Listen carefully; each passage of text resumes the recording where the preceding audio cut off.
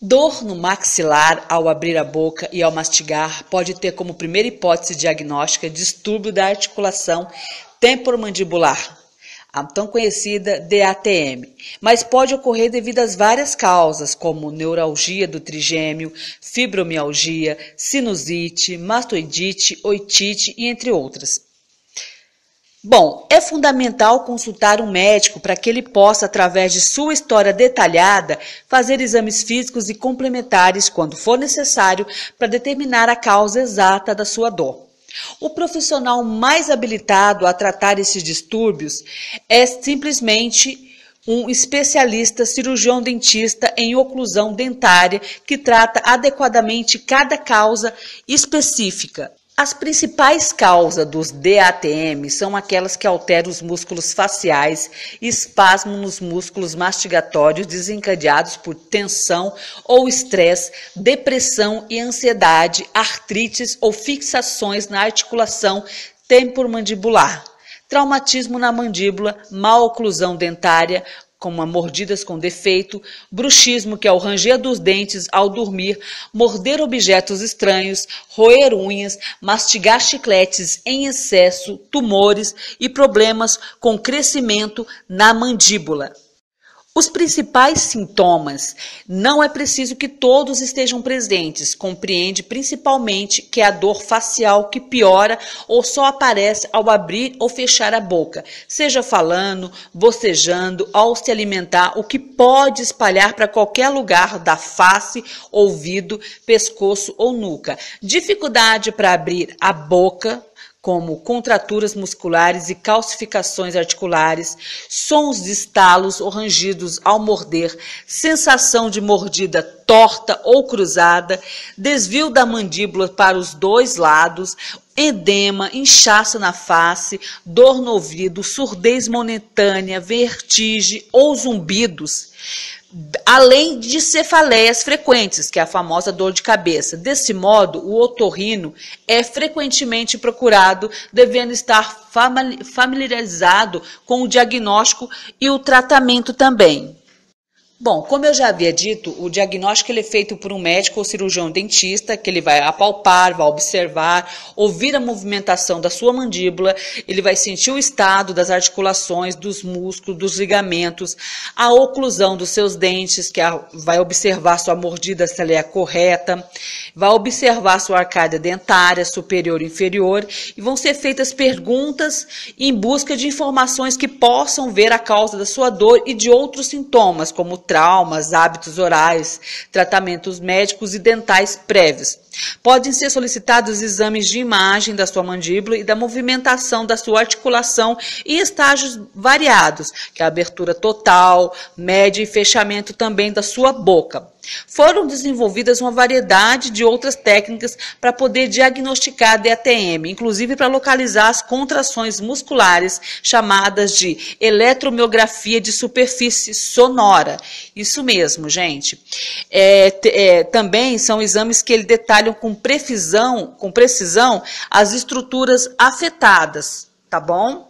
Bom, o tratamento inicialmente clínico, ele é apenas em casos mais graves ou não responsivos a terapias conservadoras e deve-se ocorrer a técnicas cirúrgicas. Os objetivos do tratamento são reduzir a dor, restabelecer a função mandibular confortável, limitar a recorrência da dor e restabelecer o padrão de vida normal, o mais rápido possível. Inicialmente, na fase aguda, pode-se utilizar analgésicos simples e aplicações de bolsa de água quente, com massagens na região afetada. Também é importante evitar dietas que desmandem a mastigação excessiva, né, como carnes, ou abrir muito a boca, comer, por exemplo, maçãs inteiras. Em alguns pacientes pode precisar de antidepressivos, anticonvulsivantes ou analgésicos mais potentes, mas sempre deve-se começar o tratamento com os analgésicos mais fracos e ir subindo gradualmente de intensidade se não houver melhora dos sintomas. Há evidência de que técnicas de relaxamento também diminuem o sofrimento, como a yoga, por exemplo.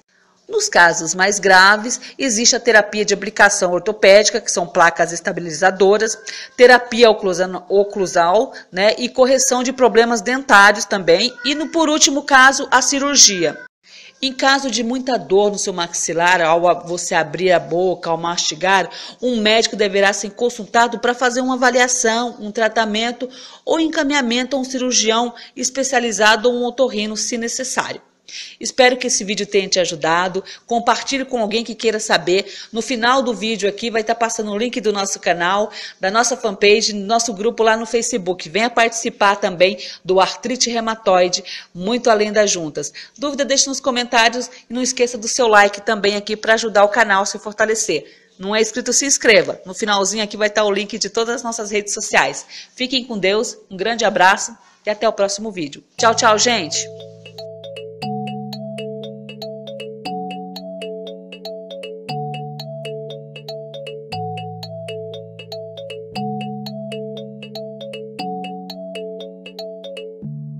Shutterstock Music.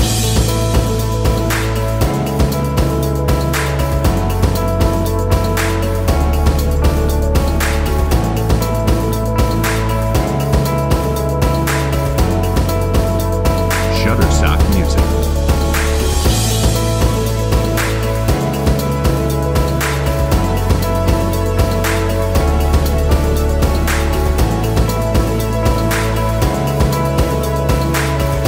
Shutterstock Music.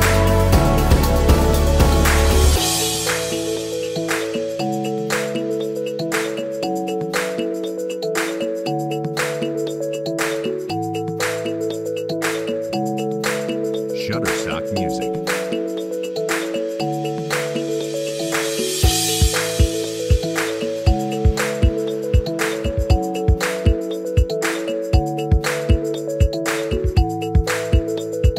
Shutterstock Music.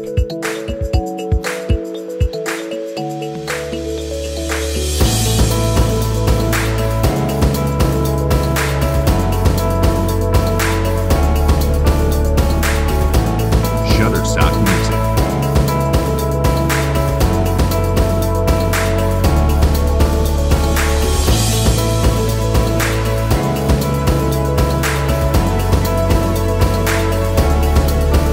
Shutterstock Music.